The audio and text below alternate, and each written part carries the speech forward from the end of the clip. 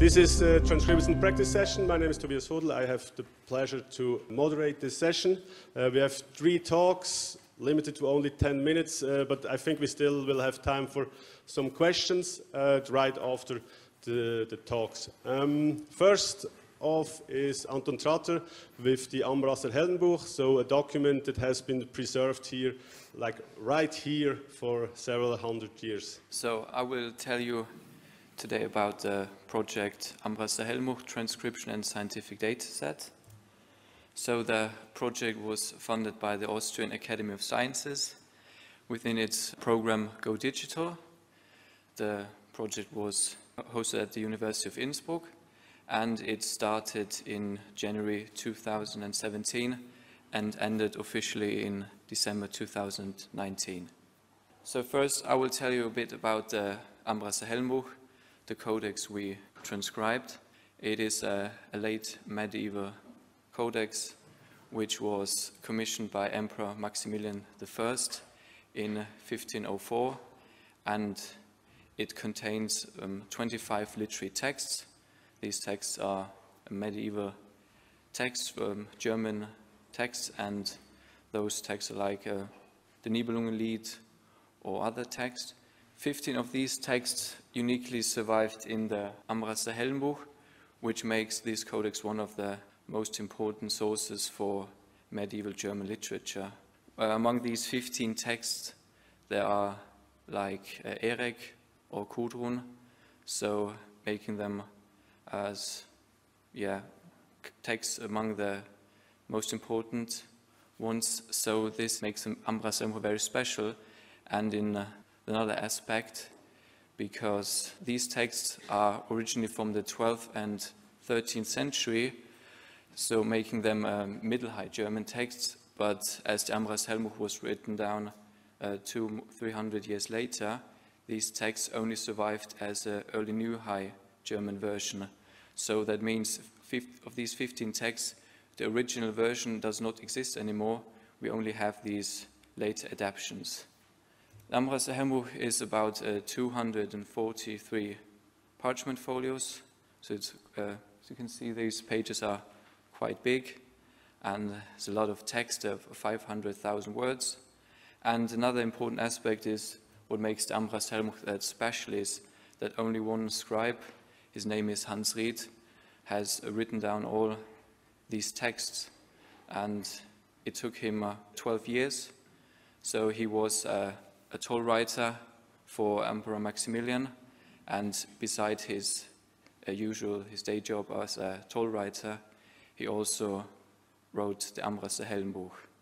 And making these aspects, the Ambraser Heldenbuch is a very important codex for the German philology, and there hasn't been any entire transcription. There has been transcriptions of single texts and as well editions, but most of these editions are retranslations into the original version of Middle High German. But as there are no original versions anymore, so we want to focus, well, on the only text that exists and not on a model of how the text could have looked in the past. So this is the beginning of the Nibelungenlied, as it's in the Ambraser Heldenbuch, and our transcription looks like that. And because of the fact that only one scribe has written it, and his writing is very clear and very looking the same over all the pages, it was quite easy to identify single characters he used, because they do not vary much. So we identified special characters he used, different variants of letters, and you can see here those letters marked in red, letters which do not exist in the standard alphabet, but we wanted to differentiate from the standard ones. As in line 1, you can see there is in the first and in the second word, there are 2 different types, variants of the letter S we identified. In some there are 4 different variants of the letter S, and as in line 1, at the end of the line, there is a different variant of the letter N he's using at the end of words, and as well the superscripts we used. There are 4 superscripts Hans Reed used in the Ambraser Heldenbuch.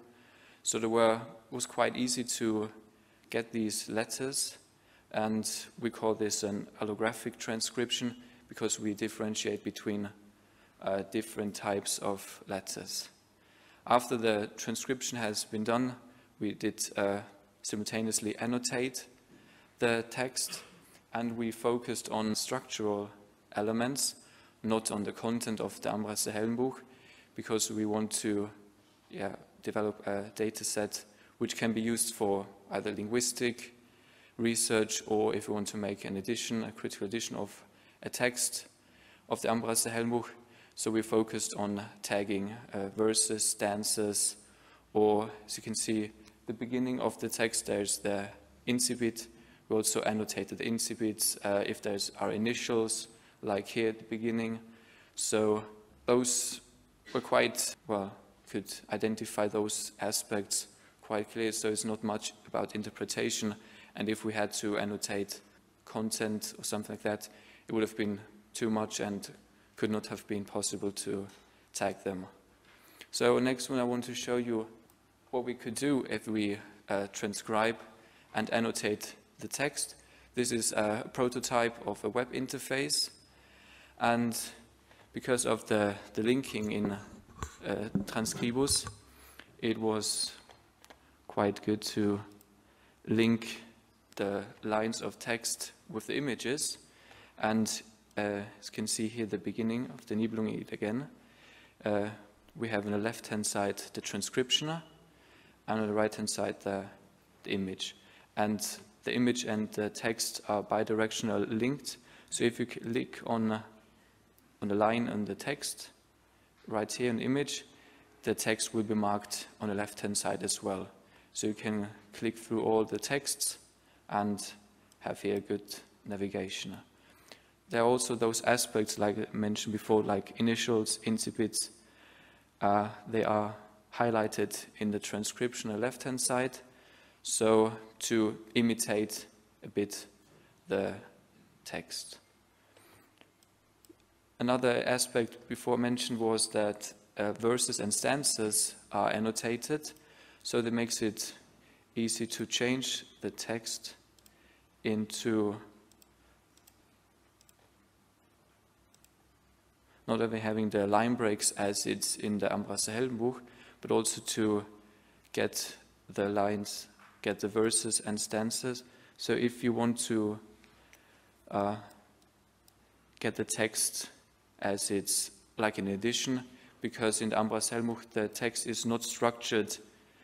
Each line gets for a verse, but the verses are separated by dots and lines, like here.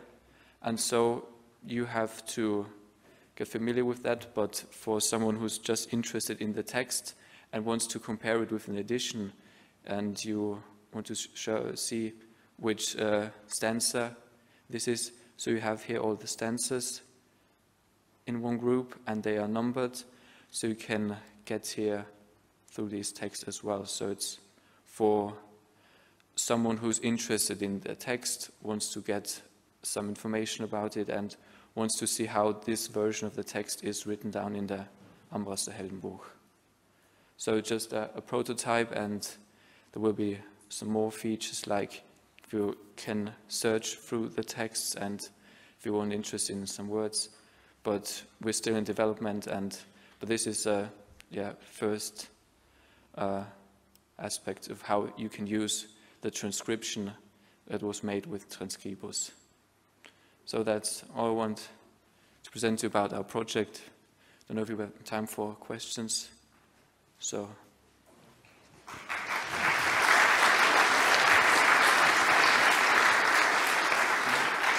Thank you very much for a nice presentation. My basic question is, so this is not controlled by anybody, by no person. So what you show, this is automatic result for Transkribus. So this is like, if you could clarify, how did you use the Transkribus to generate this text? Or have you checked the text afterwards or corrected what we are seeing now? What's the error rate and so on? No, we did not use the HDR. We transcribed all by hand because it should be a database to use for critical editions, and so it has to be 100% correct. And we, because of the process, if you transcribe and annotate simultaneously, it's easier and we're faster if you transcribe all texts by hand. And that's so we have all texts are transcribed first and corrected by a second person, and the annotation as well. So we had 2, and now we're starting a 3rd round. So the text will be corrected a 2nd round, and so it should be almost at 100% correction rate. Thanks. One more question? That's not the case. So let's move on to our second speaker. We have David Brown from Trinity College. He will talk about the Beyond 2022 project, which is fascinating since it's showing us that cultural heritage preservation by digitization can also help by recreating what has been lost. Dublin, 1922. At the Public Record Office in the Forecourts, 7 centuries of Ireland's history is carefully preserved for future generations. Every day, clerks and record keepers, bathed in sunlight from the record treasury's glass ceiling and iconic windows, painstakingly care for this priceless archive. But on June 30th, an explosion sparks a massive fire. As smoke billows across the city, the collective memory of a society dating back 700 years is erased, seemingly forever. Now, as the centenary of the Forecourts blaze approaches, we have a unique opportunity to reconnect with this lost national archive. Beyond 2022 is a groundbreaking international collaboration to bring the Public Record Office of Ireland back to life. Working from the architect's original plans, the project is building a virtual record treasury, a digital reconstruction of the spectacular 6-story Victorian archive. Rare photographs and documentary sources from before the tragic fire show us how the building was once rendered, faced in cut granite with 10 arched windows running along each side. Inside, ironwork galleries, recreated here from pen and ink drawings, rose up through 5 levels. In the central atrium, a staircase led from the stone-paved floor to the ornamental roof, with its huge skylight running the length of the building. The galleries beneath contained millions of historical records, filling 100,000 square feet of shelving accumulated over 7 centuries. These records touched on almost every aspect of life in Ireland: birth, marriage and death, land, taxes, crime and bankruptcy. By recreating and refilling these empty shelves, Beyond 2022 and its archival partners in Dublin, London and Belfast are working to create a public resource with global reach and impact. When complete, you will enter the beautiful Victorian reading room, order a historical document and cross into the virtual record treasury to access the very shelf where it was once stored. From there, you will be brought to surviving records or substitute copies identified in archives and libraries around the world. Ambitious and far-reaching, Ireland's virtual record treasury restores a vital link in Irish history, returning lost records to the world and enabling a new understanding of Ireland's past.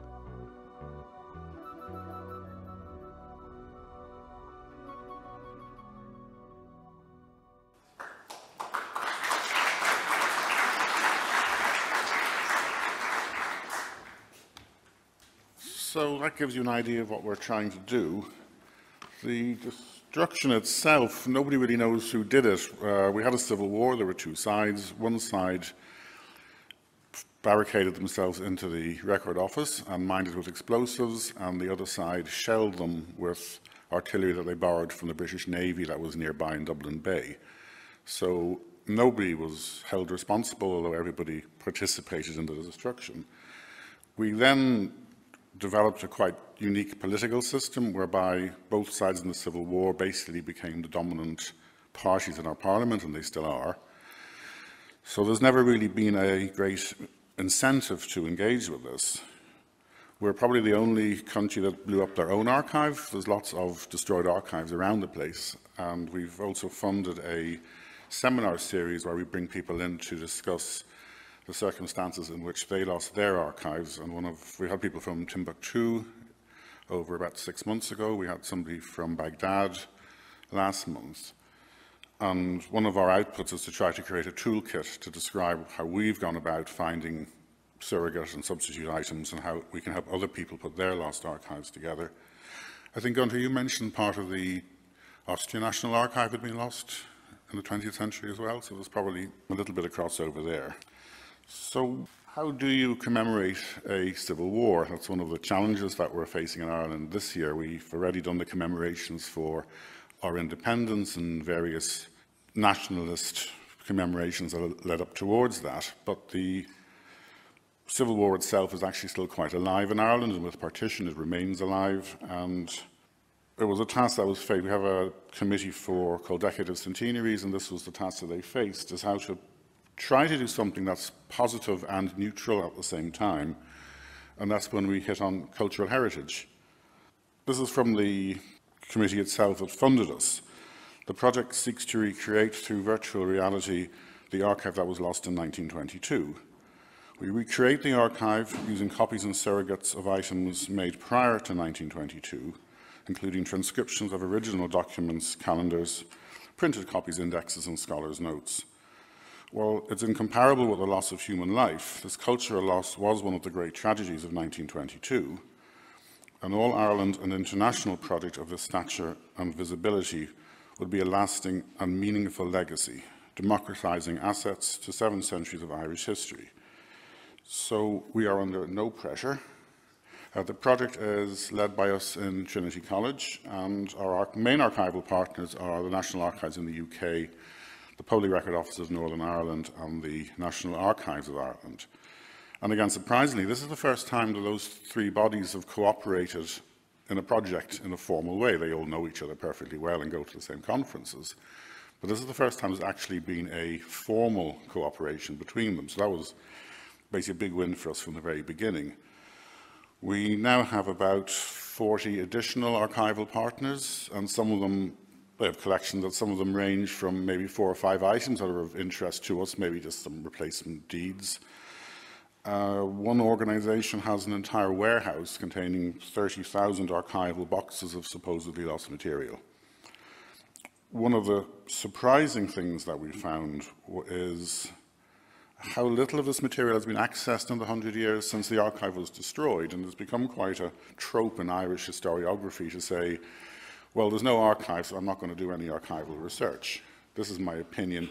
There you go. You can't disprove me one way or the other. So we're hoping that as a result of this project, we're actually going to have a new era now in Irish history where people can actually look at evidence, which they don't do, and produce rather more robust historical research than we've been getting for the past maybe 20 or 30 years. The National Archives of Ireland had those original plans that we used to reconstruct the building, and we also have quite a lot of photographic evidence of what it looked like, including news footage from Pathé. This seems to, again, be one of the first instances of a military action being timed for the TV news, because it was filmed in its entirety, the destruction of the forecourts. But it wasn't easy just to arrange for this destruction to take place and have TV cameras at the time in 1922 ready to go. So some kind of PR was going on at the time. We've constructed this wireframe model of the building, and that's been rendered using the photographic evidence. It's fully 3-dimensional, so using an Oculus headset or using your own desktop, you can walk around the building, and you can just simply browse the shelves, pick things off the shelves. The historians and educators love this, and the archivists absolutely hate it. And the idea of being able to walk around an archive, picking things up and throwing them over your shoulder, they do not like this at all. But this is the modern technological world. If we can do it, we do it. So throughout the 19th century, the keepers produced an annual report and also a diagram showing how the shelves were being filled up as they went along between 1864 and 1922. So we know where in the building everything was. We've also very recently located the original accession books from the Public Record Office, that when they received something, it was marked in, a description was given, and its bay and its shelf and its item number on the shelf were recorded. So at item level now, we know exactly what was in the building. And this has two uses for us. First of all, is to, as we're now searching, we can search much more efficiently. We know the titles of the items, so we can just search, say, the National Archives of the UK's catalogue for an item with the same or similar name, same date range. We know that's probably it, visual inspection, and we're good to go. We also now know what not to include, because people are coming forward with their collections saying, oh, I have this, I have that, you think that's interesting? And we say, of course it's interesting, but was it in the building? Because once we sort of start spreading ourselves out, we will quickly become overwhelmed with things that we simply can't process. Most of the rediscovered records will be represented with metadata, and we'll get most of that from the archival partners that we're working with. They did have very large and dispersed collections. They had collections of newspapers and they had collections of pamphlets in addition to the manuscript material.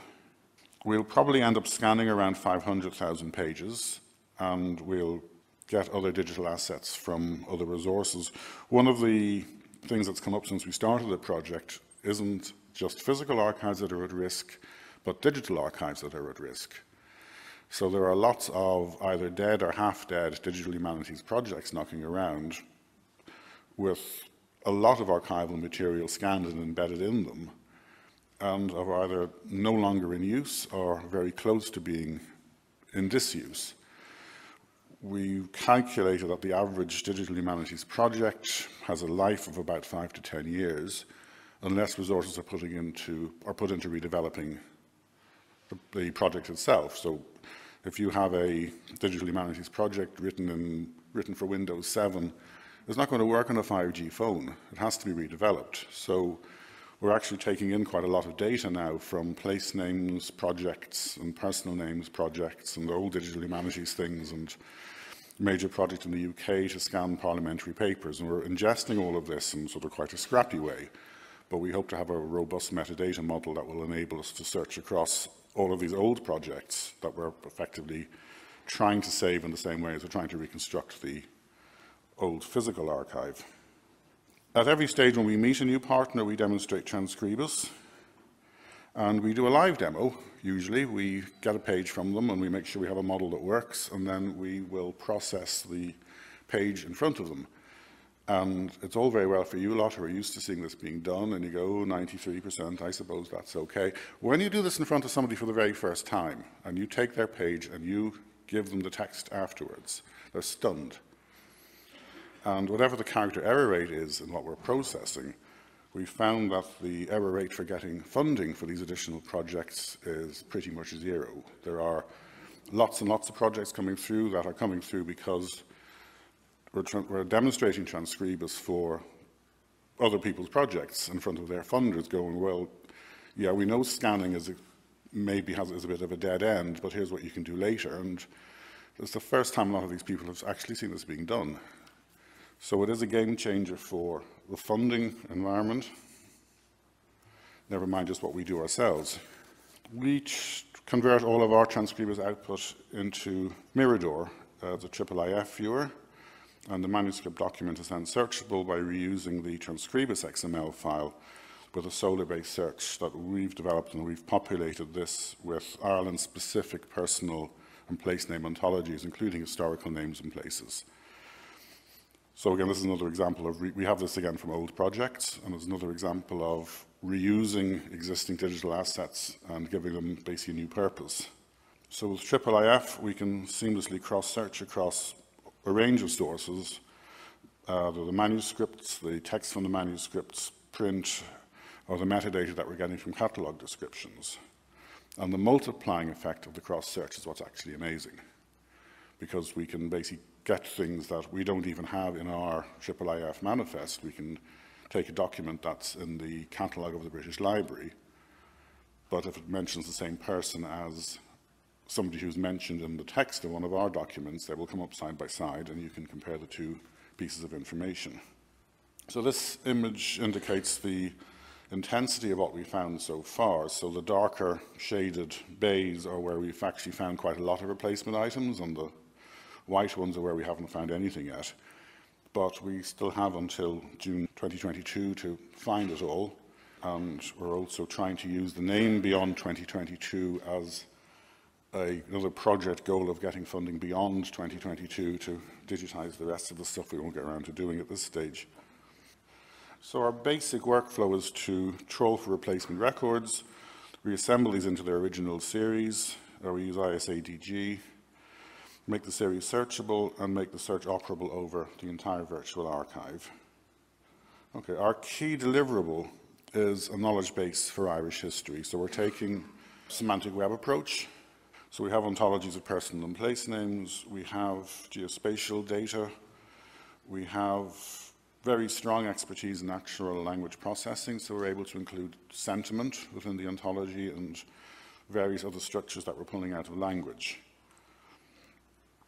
So this, in addition to the actual celled records and their images and their text, is actually our key deliverable. We want the user to be able to ask natural language questions of the archive, to simulate as much as possible what a person would do if they walked into an archive and went to the counter and said, I am looking for, or I am interested in, and the archivist will have an intelligent answer for that question. And that's what we're trying to do with this. We're trying to have inbuilt intelligence within the search that will mimic as close as possible, probably using a chatbot that we've been playing with, the whole experience of walking into the archive, although obviously we will then let you walk around the shelves. So the semantic knowledge base, so here we are. This is the various themes that we want to bring into it, and being able to search across time and be able to search the history of a place. So the semantic knowledge base will, we hope, open up this new era for historical research, enable things to be done much more quickly and much greater level of thoroughness, and obviously with a much greater quantity of primary sources that have been available up until now, or certainly in the past 100 years, will eventually include contemporary collections of documents that were not in the building. This is again as the Beyond 2022 bit, but they're complementary to it, and including records both in Ireland and records from the Irish diaspora around the world, which are even greater in quantity. And that basically is Beyond 2022, so happy for questions.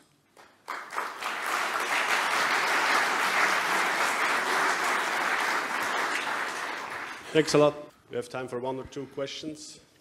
What kind of ontology are you using? Do you know that for your keywords? Do I know that? No, Yeah. The ontology professor knows that. But the way we work is we're half historians and half computer science. So we have a core team of 4 computer scientists. One specializes in ontological research, one specializes in semantic web, one specializes in this virtual reality experience, and then we have one unfortunate person who basically does whatever stupid thing we ask them to do. So that's all run down what we have, what's called the Adapt Center, and they also have this pool of around 70 or 80 other developers with individual specialisms, and that's kind of how we operate it. So really all we do is we say what we want, and they ask us what we're giving them and tell us the format they want it in, and that's how we've split up the work. So I would have to refer you to our colleagues in computer science for that, the same way as they would have to refer you to me if you had a computer scientist with a question about 17th century historical documents. So sorry, I can't answer it. Thank you. Then thanks a lot for the talk.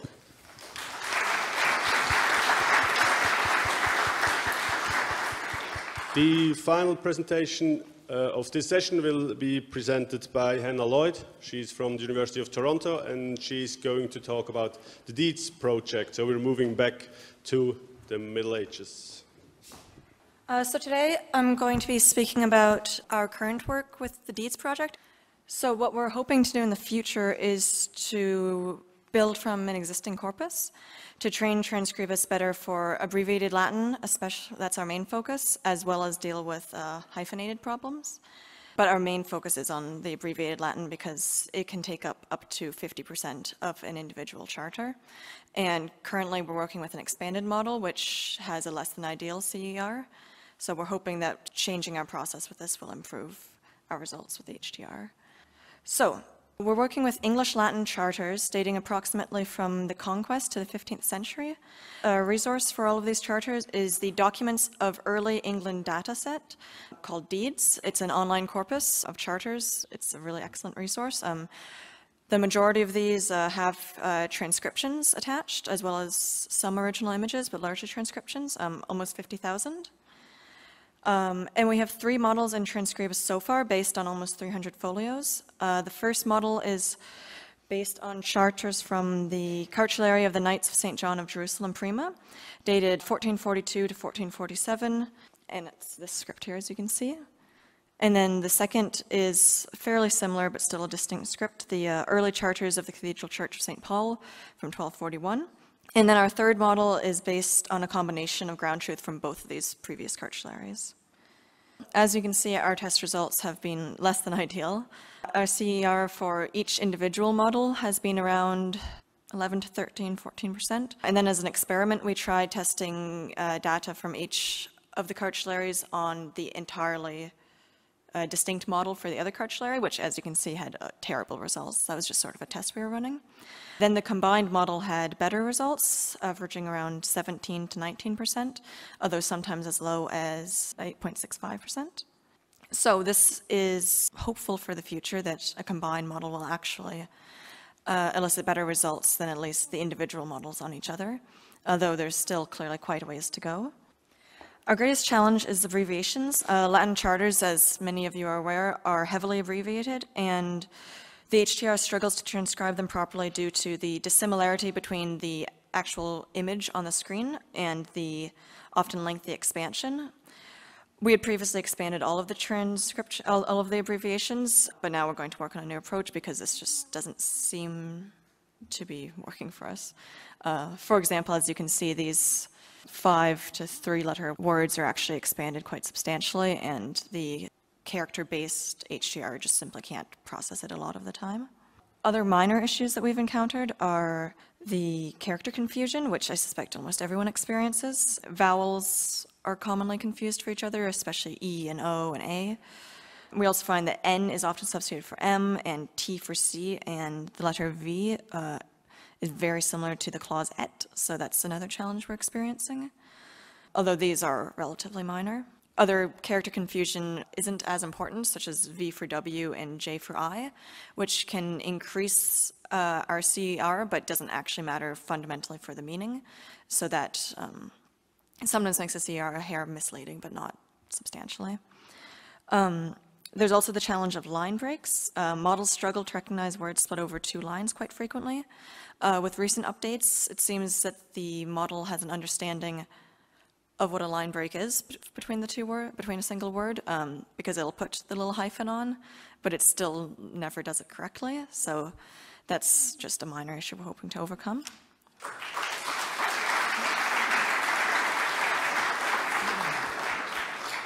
Questions? Anyways. Concerning the training set of the 270 pages, rough estimation, how many different writers were there included? We're hoping to expand to a substantially large number of writers, but actually these 2 models are probably only based on 1 writer each. Each cartulary, the individual charters would be collated, and then all of them would be retranscribed by a single scribe. So it's a relatively small number of hands at the moment, but we are hoping to expand to a much greater number, hopefully to be able to encompass any sort of English-Latin charters from this period, but currently just 2 hands, essentially.